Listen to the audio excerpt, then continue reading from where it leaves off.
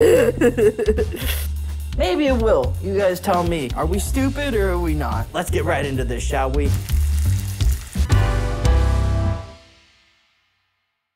Welcome back this week to the Scrumptious Sandwich Show. My name is Andrew Brown, and today I will be delivering you another culinary expedition. If this is your first time visiting the channel, do not forget to go under and like and subscribe to the channel. Click that notification bell so that you'll know whenever new episodes come. They will be going weekly for the first season, but still, it's just an easy reminder. You don't have to think about it. Just click it. Just click that notification, click that subscribe button.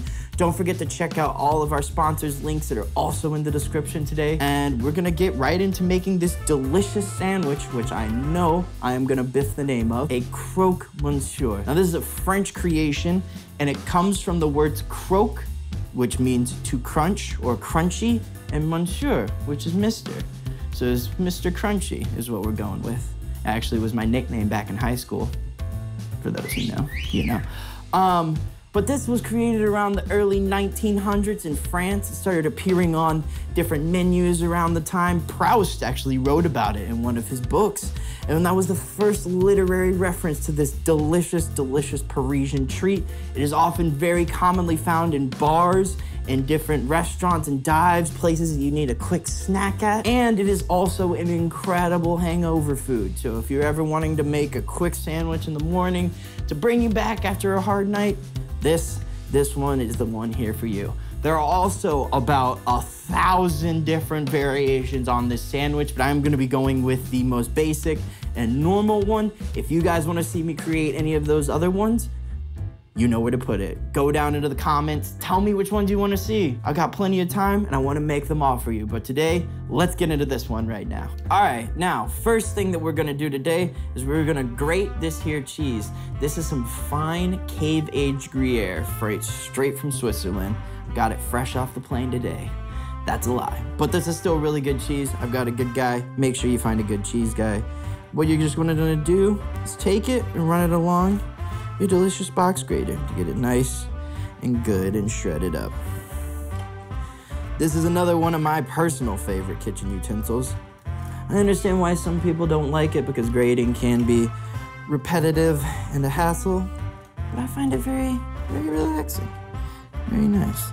And this is all hingent on getting good shredded cheese, and you will see why when we get to that preparation phase. You just wanna make sure you take a whole block at least, because it's gonna be necessary. All right, now we got a good amount of shredded cheese here. I'm just gonna take it, put it right into this. Fun little fact, since we wanna keep this cheese shredded, because we're gonna have to do some sprinkling kind of applications, something good is to take a little bit of flour, just throw it right on in there.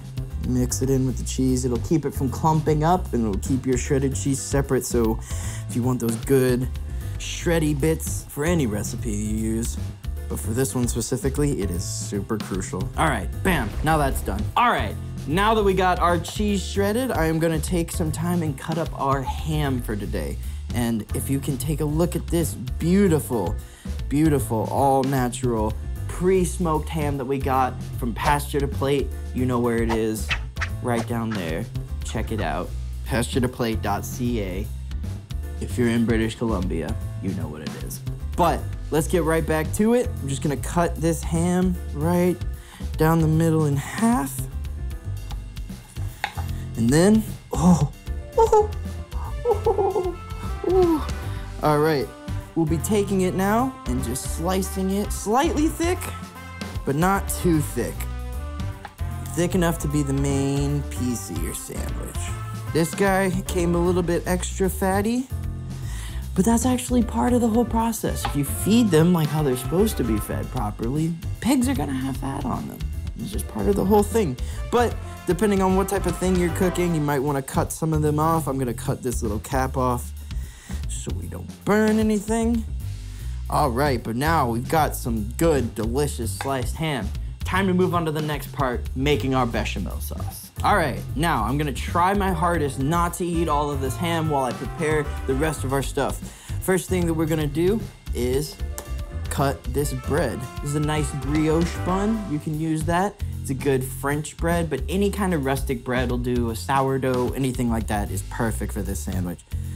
So what I'm gonna do is just cut this right down the middle, take the 2 halves, throw them into the toaster, and begin to lightly toast those buns. Now, next part I'm gonna do is move on to making the bechamel sauce, which is a white sauce in France. It's actually one of the original mother sauces, so you know this has some history.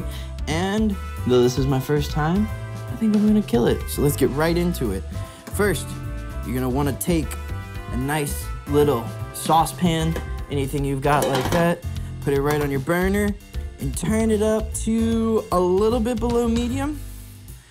And then you're gonna take your milk. I've got 2 cups here, pour it right on in. Make sure you don't spill the milk like I did, but you also wanna make sure, and this is very, very crucial, that you do not burn the milk. Milk is very susceptible to burning. You wanna heat it up and warm it up, but you do not want it to boil or it will burn, and that will be a problem. So just make sure you keep an eye on it. Just leave it on the heat for a little bit. Get it nice and comfortable. Mix it around. You wanna constantly keep mixing it, because if you do leave it sit for any amount of second, it is going to burn. And also don't turn your burner up too high. That'll go a long way to help you. As you can see, you got it good and mixed up in here. Just getting it, making sure. All right, now once you got a few little bubbles running in there, and it looks like it's pretty well heated up, you can take your milk, pull it off the burner, take a regular non-stick frying pan, throw that right back on the burner that you were just on, and turn it up just a smidge. Not too much, but enough. And you'll take some good old-fashioned butter. Butter. Who doesn't love butter? You want to put in about 2 tablespoons worth, or, you know, a good little dolloping right off the end. And while that butter begins to melt, you're also gonna want to take flour. This one's jumbo stuff. You can see it right now, so I'm gonna do about 1.5, but you'd want about a tablespoon for the amount of butter that you've got. So those will go up. I also probably should say these recipes are probably larger than what you would cook necessarily at home for yourself, but that is because, again, I'm cooking for my whole crew. So I feed everyone, because they aren't eating, I'm not eating. That's right, that's right. Yeah, thank you. Rain it all down on me, rain it all down. So you wanna make sure, once you get the butter in and it starts melting, you start whisking it together in the pan, so it'll start to melt. I think I might need a little bit more butter, but that's okay. Just wanna get it back to temperature. Let that melt it out a little bit.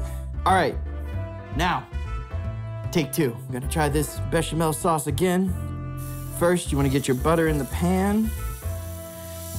You wanna make sure it gets good and melted first. I think that was my mistake the first time around. We got a little clumpy there, and it wasn't turning out great.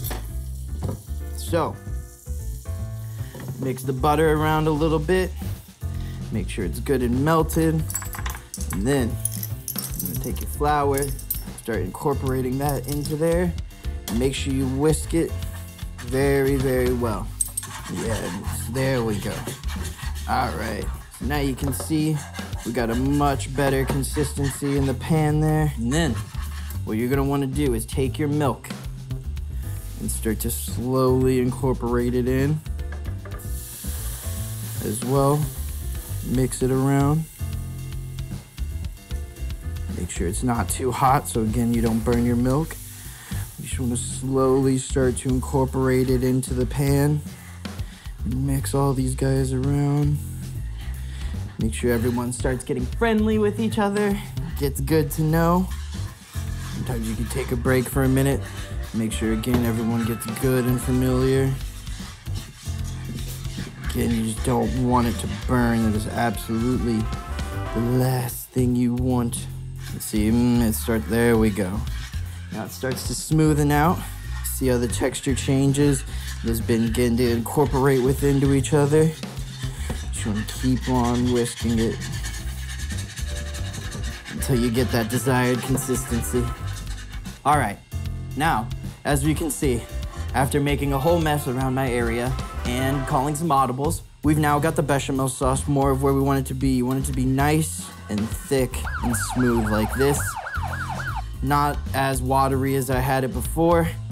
And I realize you also don't need it to be on the heat. You want to take it off the heat once you start mixing it together and all of that. So now that we got our sauce made, I'm gonna put that off to the side. Now that my bread is finishing up, we want to get into the preparation phase here and start really making this sandwich so we can get it going. All right, back again one more time for, again, my favorite part of the sandwich process, the assembly process. We're gonna give you a new view on this extremely intimate and delicious experience. So what you're gonna wanna take is your good brioche bun. And look at that, by the way. These things straddle the line between pastry and bread so well. It's incredible. You're gonna wanna take that, throw that right down on there. You know what, this thing's got a spout on it. I'm just gonna put some of that mustard right on there. Make sure you spread it around. Get it nice and evenly coated on the bottom of your bread there. Take a slice or two, you know, we'll throw two on these, of your delicious, beautiful ham. And then you're just gonna wanna take some of your cheese here, sprinkle it right on top. Make sure you got a good little amount right in there. Not too much, because you don't want it to get too crazy, but a good enough amount. And then, here's where things really get wild. Watch and learn. You're gonna take a spoon, you're gonna take your bechamel sauce. You're gonna drizzle it right over the top of your bread. Spread it right on there. Get a nice, good coating of it right on top of that bread. And then the final piece de resistance. You're gonna take some more cheese, sprinkle that right on top of that bad boy. And then you're gonna take it, you're gonna throw it in the oven at 375 for 2 to 3 minutes, and then you're gonna kick it up to broil for the last 30 seconds, and it's gonna be completely, perfectly delicious and crispy. I'll check you back here in a minute after I do that for the final presentation. All right, now, the final reveal. We have but a few more seconds left. Check my timer here before, oh, time's up. So it's ready to pull.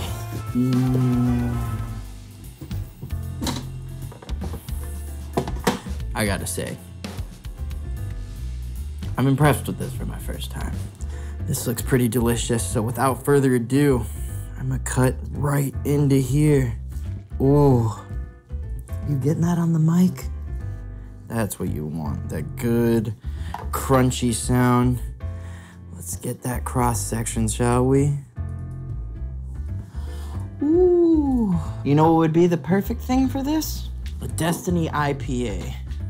IPAs actually go really well with Croque Monsieurs. I didn't know that before, but today's your lucky day, and now you know too. Shout out to Fuggles and Warlock. Again, one of the best breweries in all of British Columbia. They've got some good products, good quality stuff, and they got a great name, a great atmosphere. You should check them out whenever you get the chance.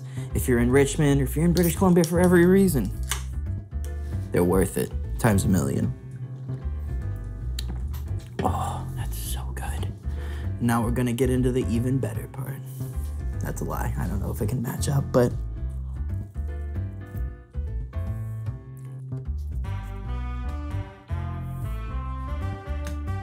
that's illegal. Like, I shouldn't be allowed to do this. Who let me do this? That was delicious. I am so happy I got to do this. I'm gonna absolutely destroy this. So I'll see you guys next time. But before you go, do not forget to like this video. Go down underneath it, subscribe, hit that subscribe button, hit the notification bell so you'll know when the next time it is. If you think I did anything stupid here, if you got any suggestions, let me know down in the comments below as well. Or if you got support, let me know that too. Let me know anything. Just don't forget, like, subscribe, and comment, and we'll see you next week. Stay scrumptious, y'all.